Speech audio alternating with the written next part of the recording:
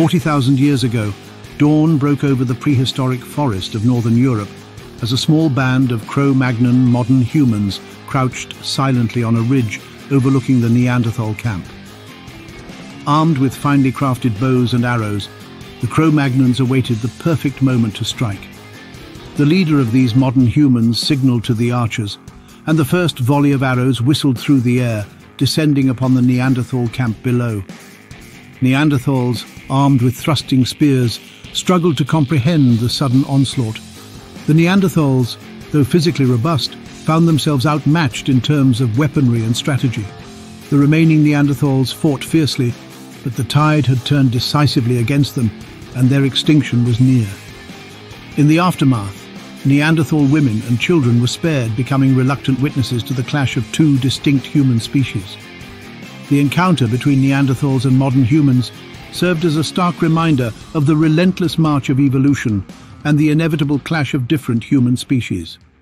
The echoes of the Neanderthals' existence still resonate across the epochs, waiting to be uncovered by those who venture into the depths of time.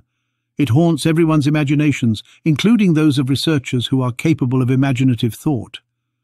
Yet in recent years, in the wake of archaeological discoveries, the Neanderthal has been portrayed wearing shell necklaces and eagle claws, playing the flute, painting cave walls, inventing technology, as an armed warrior and as the king of the North.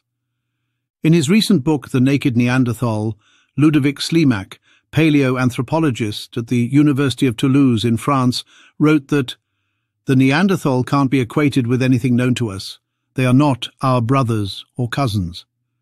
Extinction may occur when two populations are in conflict, when there's a total war between populations, and one group is going to seek to destroy another group. And in that scenario, you regard the other group as no longer human.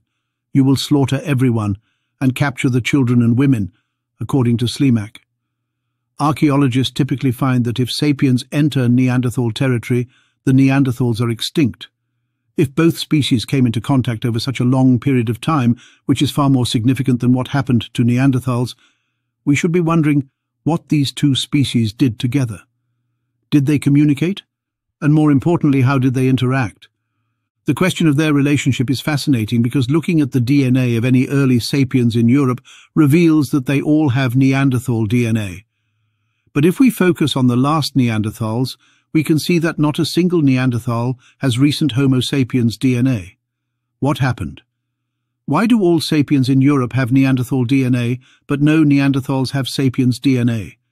When two populations are close together but very different, possibly because they speak different languages and have different traditions, or because they live in neighboring territories, they will exchange women. But you can't trade a woman for a spear or some animal skins, so this is evidence of total war. Neanderthals were very similar to us.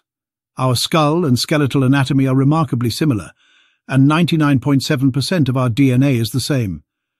Neanderthals behaved remarkably similarly to humans. They built fires, buried their dead, fashioned jewelry out of seashells and animal teeth, and created cave art and stone shrines. If Neanderthals shared many of our creative instincts, they most likely shared many of our destructive instincts as well. Their massive muscular builds must have made them formidable fighters in close-quarters combat. Neanderthals' large eyes most likely provided superior low-light vision, allowing them to maneuver in the dark for ambushes and dawn raids. Indeed, Neanderthals may have been doomed by their vision-centered brains.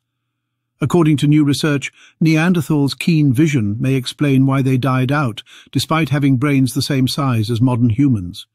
Neanderthals evolved massive visual regions in their brains to compensate for Europe's low light levels.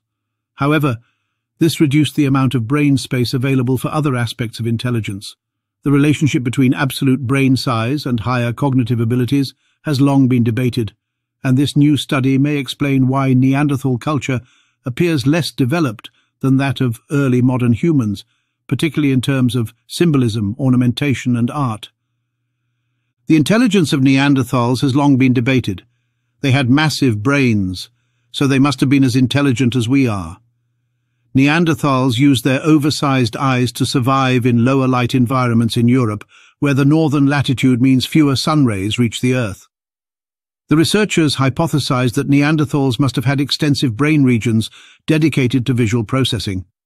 In fact, Neanderthal skulls suggest that the extinct hominids had elongated regions in the back of their brains, known as the occipital region, which houses the visual cortex. Although Neanderthal brains were similar in size to their modern human counterparts, a new analysis of fossil data suggests that their brain structure was distinct. Overall, differences in brain structure and cognition may help explain why Neanderthals became extinct while modern humans survived. The researchers determined the standard size of fossil brains based on body mass and visual processing requirements. After accounting for differences in body and visual system size, the researchers were able to compare how much of the brain was available for other cognitive functions. The findings suggest that the Neanderthal brain had more areas dedicated to vision and movement than the modern human brain, leaving less room for higher-level thinking.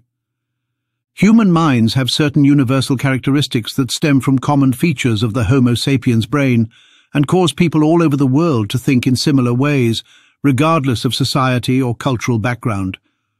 Neanderthals saw the world differently than Homo sapiens. Neanderthals were far more creative than Homo sapiens.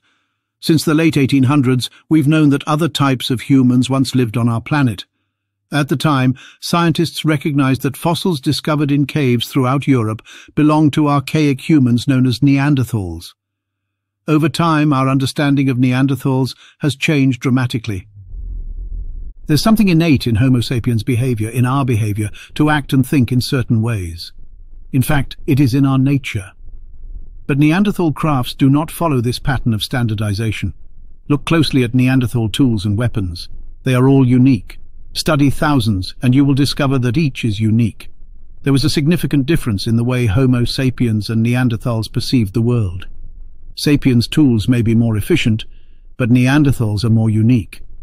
If you take crafts from Homo sapiens, such as 100 tools or 100 flints from 50,000 to 100,000 years ago, the 10,000 tools or flints that follow will be identical. The population has a very specific project in mind, and they reproduce it regardless of the natural geology, environment, or climate. Sapiens are efficient, collective. We think similarly and dislike divergence.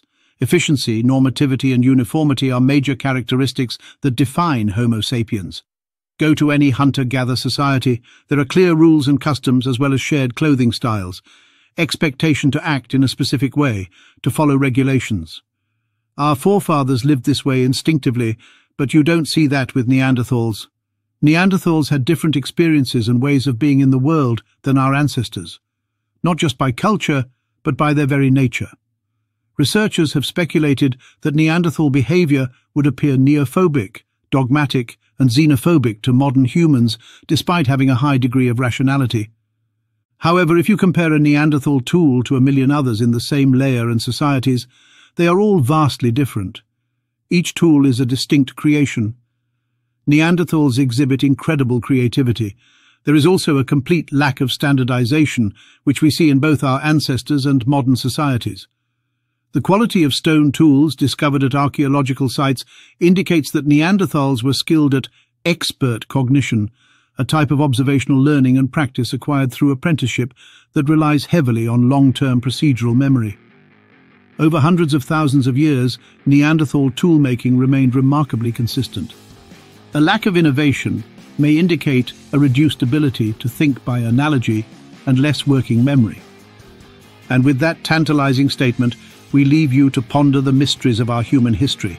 Until next time, stay curious and stay questioning. Please subscribe, share, and explore our channel's other highly compelling videos.